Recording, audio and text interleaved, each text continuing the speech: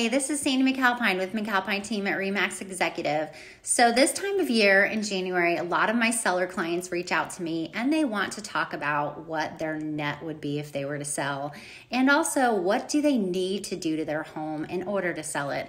Things and to do to get ready, repairs that they might need to make, how to transition their home to sell for the most cash, right? That's what we're all looking for. And a lot of times clients ask me, okay, Sandy, what is involved with selling my home, getting it under contract, and then buying a home? How does all this work?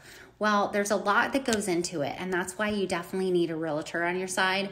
And it also helps to have the same realtor do the selling transaction and the purchase transaction. If not, you need two realtors that work great together. So if you're moving to a different area, please let me know so I can find you an agent that works well with me.